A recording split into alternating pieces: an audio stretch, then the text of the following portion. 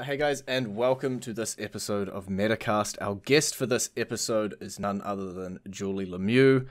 She's played many characters throughout Medabots, here and there, and has been described by our last interviewee, Joe Motiki, as, and I'm quoting here, the Meryl Streep of voice acting. Oh, Joe, much too kind. Very sweet of him. How you doing? Hello. I'm doing great. How are you? I'm good. Got a lot to live up to with the Meryl Streep of voice acting. Yeah, I'll say. It's a lot. I know. Yeah, live up to that. But as I said in the intro there, you played quite a few different roles throughout Medabots. I did, yeah. When you went into audition, did you audition for a specific role, or was it just sweeping? My initial role, if memory serves, was Gillgirl. Was the initial role I was given that I believe I auditioned for. I must have. Memory does not serve for that part. And then all the others followed. I'm gonna forget. I think I had done like 11 by the time I was into the latter part of the series. And when I, of course, got Ikki in season 2, I was like, oh my God. So I can't quite remember, but I know there were a lot of characters. But it was pretty awesome. And Gillgirl was a personal favorite because she was just so evil. Very fun to play. Oh boy. I apologize. I have a crazy dog. I might have to move around because he hates it when I'm on the... Yeah, I'm moving around. Keep talking to me. It's all good. So how did those all come about? Was it just you were there one day and they're like, hey, want you to do another character? Or what if you did this character? Yeah, I mean, what happens in dubbing, and part of it is monetary, in terms of, you can double up. There's a certain number of roles that you're allowed to give someone without paying, without necessarily, I mean, you're either paid by the line or by the hour, whichever is most advantageous to the actor. So there's a certain number of roles that you're allowed to double up, and really you're not paying for those extra roles the way you would in regular animation. So doubling and tripling and 11ing is very common in dubbing. You've probably noticed. So yes, all the other roles came about. Ikki was the only other role that I auditioned for. All the other roles came about. They were just given to me.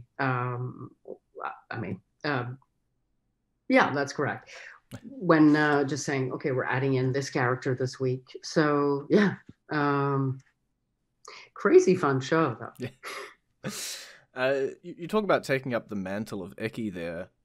So Medabots Spirits comes around, Samantha Reynolds leaves Medabots, and so you're saying you had to, I guess, audition to pick up that role?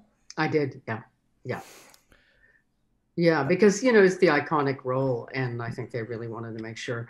And I have to admit, I was like, I already had so many parts. I was like, well, I don't think I'm gonna get this. When I did, I was like, oh my God. Those were like really intense sessions, some of them with playing multiple roles in a session. I love it. So yeah, I was shocked when I got it. Yeah. Did you roll from character to character, or did you try and record like all Ikki's lines and then all the next character's lines and then all the next ones? That's correct. So we'd go from one to the like all of one character's lines and then moving on to the next. How long do those sessions end up if you are recording like 11 characters? It sounds like they could be strangely. I mean, dubbing really motors. My recollection is probably the longest of those sessions might have been like 3.5 hours, but for the most part, under 3. I mean, you motor. Yeah. You go through a lot of material in a short amount of time. Yeah. Just hearing the beeps and just going for it. Mm-hmm. Yes, and we worked on 3 beeps. I'm sure you know that already. Yeah.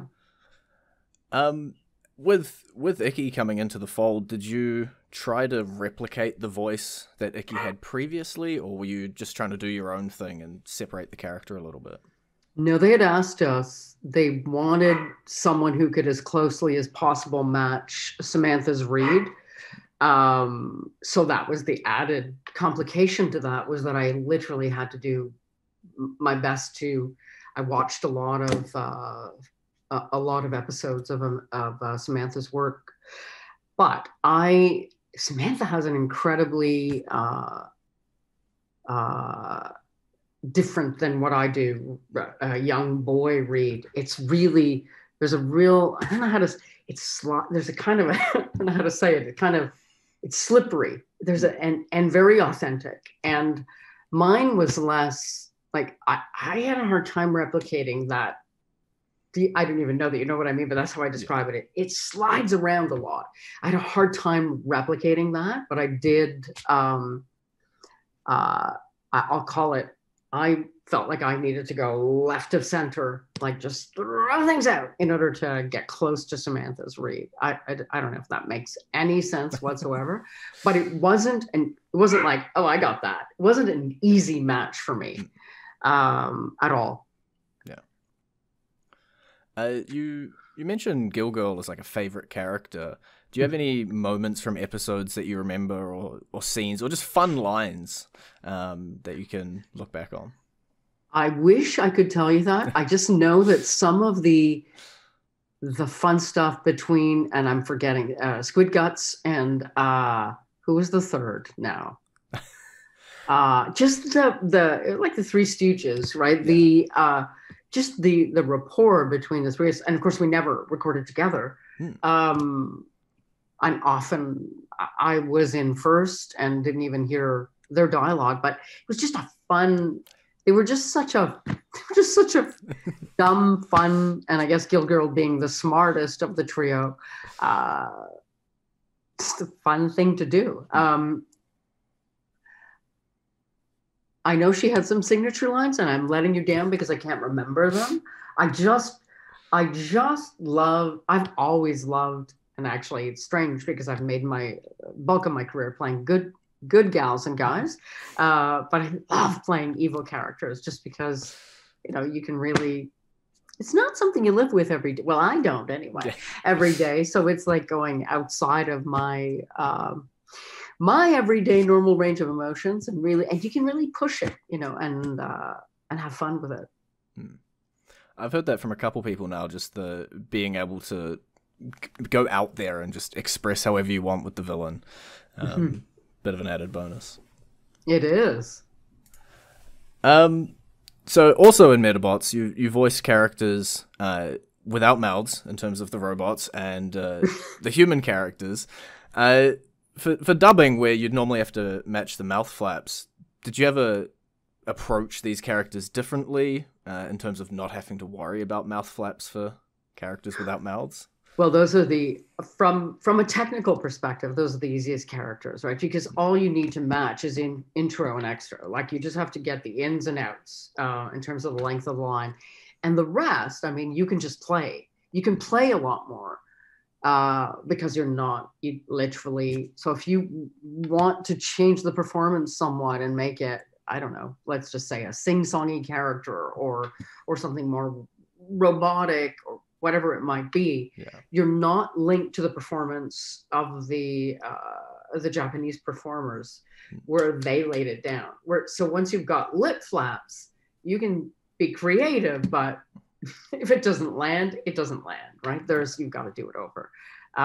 So you've got it's a little harder. And at the same time, though, lip flaps, we're used to seeing people's mouths moves, and they give us a clear indicator of emotion, right? Which you don't get with the other characters. So of course, you get with the little arrows and things that come out. That's your indicator with the characters that have no mouths. So, but not as simple. And I'm simple. I mean, I like, you know what I mean? Like, there's something about, obviously, when you've got lip flaps, when the mouth goes huge that you're like freaking out. Whereas it's not as abundantly obvious with the characters without a mouth. But having said that, you've got full liberty with those characters. So it's pretty cool. We switch tack entirely and we look at, I guess, original cartoon stuff where you've got no lip flaps anymore. You're just recording lines. How does that style differentiate with dubbing, I guess, or do you have a preference between the two? You mean dubbing in original animation? Yeah. Yes. Well, I'm very visual. So, and I spent most of my career, actually, I'd say I've been doing animation for 30 years now. So the bulk of my career has been doing original animation. So where really you have to really bring it. Your imagination is everything, because literally often you're working alone. There's just you and the script. And so working on dubbing is a joy, because literally it's like being a kid again, and you just react, and you're splitting your focus between the script and the visual, but the visual gives you everything you need to know. So and sometimes what I love about it is I've created some characters where I went in a direction thinking they're never going to cast me, just doing something odd.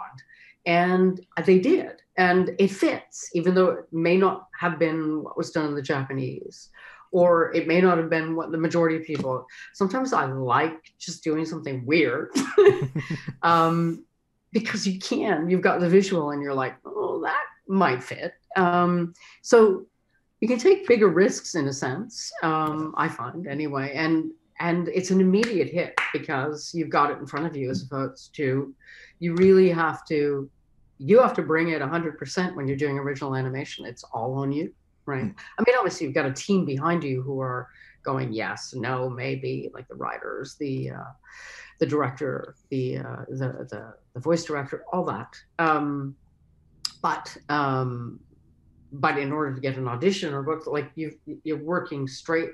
Just sometimes you don't even have a picture. Sometimes all you have is the script, or even then you don't even have the script. You just have a select pieces of the sides that have been pulled out. So here it's when you're auditioning for anime, you're auditioning to picture. When you're working to it, obviously, and there's something very visceral, very you don't immediately you get a very strong hit, and usually that hit is the right way to go.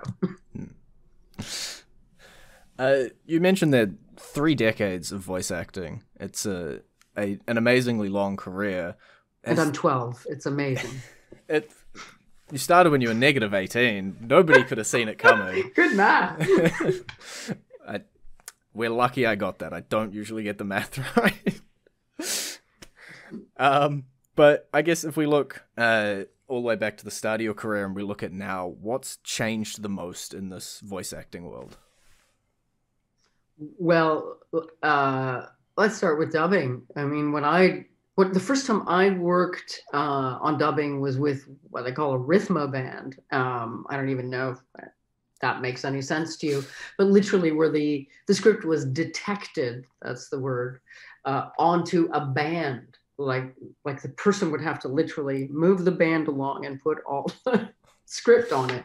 Now that was an incredibly easy way to dub, because like literally it was written out. And so if you're screaming, the E would be like huge. Now then I went from that to just the 3 beeps, and that's what Medabots was, 3 beeps and a script. So you're literally much harder splitting your focus between the script that's on a lectern and the visual that's over here.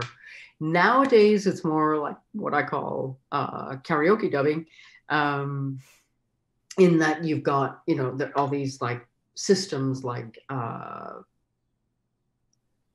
not even going to name one because I'm going to get the name wrong, but there's a whole bunch of the dubbing systems now, and much easier on the eye because you've literally got, and it changes from like the color to let you know you're up in 3, and then it goes green, and it's literally like karaoke. You just follow the green. From when the yellow goes to green, you just follow it along, and you've got the visual right above it. So that I find is again, being highly visual, really easy. That's a huge change in anime. In animation itself, what has changed? Well, animation has changed, definitely. How, from when I started, they were still animating with cells. Yes, I'm that old. Frightening. And Oh, no, you're 12. We've established 12. this. Sorry, you're right. I forgot. And now, of course, you've gone from CGI to 3D and all that. From our perspective, I mean, the types of characters, not much changes really, I'd say, in a voice actor's world. We have a script on a lectern and we're in a studio, or now during COVID, I'm in my closet, literally. We've all had to work from our home studios largely. So that's changed. If you're lucky enough to have a home studio, if you're not, that makes it difficult. But the types of, I find the biggest thing, the types of shows that get made are, that shifts, right? There'll be like cop shows, or all of a sudden dog shows, or yeah, and then there'll be a bunch of them. Like this show that I did a show this year, yeah, both years, that just aired this year, called Doomsday Brothers, and at the same time there was another Doomsday show auditioning, and I was like, oh, 2 Doomsday shows at the same time. So it's funny how that happens. It's almost like, I don't know if it's because I'm not involved in that side of it. I don't pitch shows or write shows. It's almost like someone goes, we need a Doomsday show, and then there's a bunch of them. So everything ebbs and flows in that way. But my job hasn't really changed that much in 30 years. I do. I still work on paper, because that way I can. I know some people might work on an iPad, but I like writing notes and arrows and things so that I can, so that it lifts off the page, and my eye goes straight to it when all the little notes I write myself. As I said, highly visual. Yeah. So, but not much has changed for us. Except obviously with the COVID era coming about and shifting changed everything to home. How easily were you able to, I guess, just pick it up and run with it from a home studio for most of your voice acting jobs? That's a lovely question. Not. So over the years, I've always wanted to have a home studio. I actually had one very poor quality. I had a really great equipment. I just didn't have a soundproof room. And so I decided literally that I'm going to take you there so you can see it. I decided that the best way for me to do this was simply to use the smallest space possible to make this happen. Ergo, I'm in my closet. So it is literally half my closet here in my office, and it works. That's because I just baffled the sound. So once I got over my stubbornness, and then also got over I'm not technical, and had a couple of panic attacks, it was good. Only a couple. Only a couple. Truly only a couple, which I guess I should be grateful for. So it's true that you can teach an old dog new tricks, even if they're 12. Yeah. I don't know what 12 is in dog years. I don't have that conversion in front of me. 12 is, I don't know. Outside of Medabots, you've done so many shows. Like if you look at behind the voice actors, your page just scrolls and scrolls. Do you have a particularly favorite role that you've done, or a favorite show that you've worked on? Well, my heart always will belong to Rupert, because it was my first big role. Not my first big, it was my first role, other than I did Chang in Tintin. That's something that's changed. I would never even get to audition for that role today, rightly so.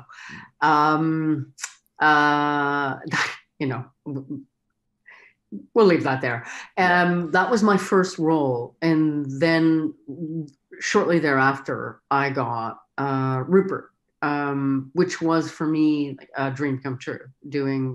And that show was done ensemble, and I worked with some amazing. I learned to hone my craft on that show, working ensemble and watching people work as a newbie, and having to be literally, I was the straight man as Rupert, and everyone else was like crazy, and just learning to just keep that line. It was a good line, and let them have the laughs, and but just it was magical for me. And the show itself is absolutely very true to the original strip, so it's stunningly beautiful. So that my heart belongs to Rupert, I must say. But I have been so blessed in my career, and I'm not saying it's over. I'm only 12. Like literally, I've done so many amazing, roles on iconic preschool shows like Max and Ruby and Paw Patrol and Come On Julie, Arthur, Richard Scarry, Busy Town Mysteries, all kinds of stuff, and doing shows for every age group, I've played from babies to 80-year-old women. How lucky am I that I've had that kind of a range. Love playing guys, because again, I'm not one. So it's always, I grew up with two brothers, so came very easily to me. They've been my inspiration, for all of my younger male characters. I honestly, I have so many series that I've been so fortunate to work on, but for me, Rupert is will always be my number one, literally. So now you talk about being a newbie back with Rupert, and now you walk into a recording studio, maybe with some other people pre-COVID, and now you're there with the 30 years experience you're on the other side of the coin. Do people, I guess, ask for advice or like, hey, how was that, in the recording booth and stuff like that? Not well. I guess I have had some people ask certain things in the recording booth, but mostly outside. Like I will have people ask if they can, have a conversation, and I'm always more than. I was too shy to do that, and when I was young, I was like a sponge. But I really was too shy to go to someone and say, "Hey." Never even occurred to me. I really was very shy, but so I'm very happy to do that, because we don't, as actors, we often work in isolation, but we don't. We're part of a team. We're part of a much larger team, and an actor's work is often, even a voice actor's, there's a lot of insecurity because you really don't know when you do something. Did it land? Did you, are audiences even liking it? I mean, you eventually, if you're strong enough in spirit to go on some sites and monitor and look, I can't do that. I'm a softie. So I hope that people enjoy my work. And if not, well, I'm going to leave it at that.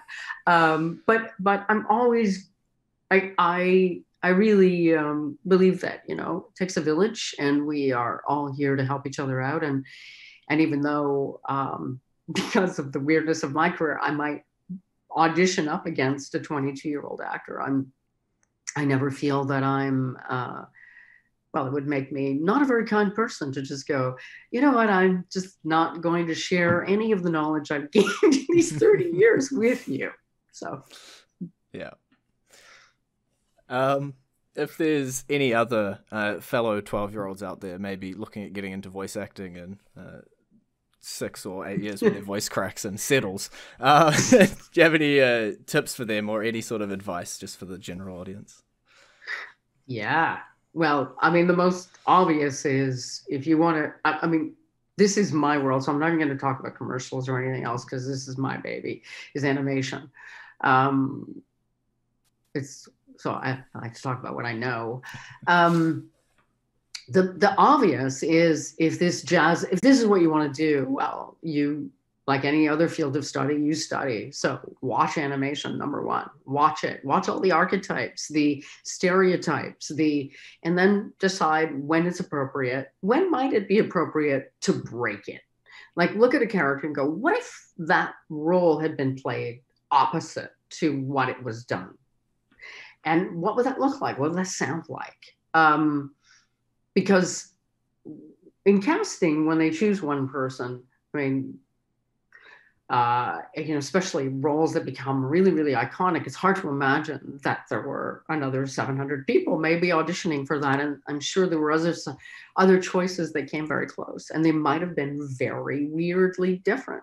So it's all, doing animation is all about broadening your imagination, because it all lives in here, because that world is the opposite of COVID-19.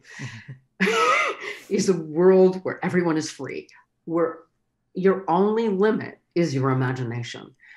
Your physical body does not limit you. Your voice box maybe to some extent, but you can move your voice around in your body, right? You can use a head voice, a chest voice, you put texture on it. There's so many things you can do, and then go into performance and soften, scream, so that not everything is the same. Look for the peaks and valleys. So to do all that, number one, you've got to know thyself. You've got to know your own instrument. So you've got to watch cartoons. You've got to start to learn what you sound like. I grew up like a crazy person. I didn't even realize I did this, but I gave everything a voice. I give my dog a voice. I give everything, and I made sound effects all the time. Like I just like open a door and go, brr. I didn't even realize I did it. It's just the way I am. And I've not been hospitalized for it. I actually been paid for it. So it's amazing. So that whatever weird thing you've got, this is the gig where you can use it. And I don't mean, I just mean so do you do sound effects? Can you? Do you accents? Again, can you switch genders, do children's voices, explore the range of what you've got? And if you have a microphone at home, do it in front of a microphone with headphones on, because it's very subtle work and it's amazing. You have to hear yourself because often they will say, that's great, but that's 8. Can you make it 9? And so to do that, you have to really know, well, first of all, again, that's very subjective. Their 9 might not be my 9, but because, I'm 12, but but you really, I see it as being on a scale in a sense. And so, God, it's hard to describe, but the notes. So I just go up a notch in age, whatever that means. Might be adding a bit of texture, might be adding a little attitude.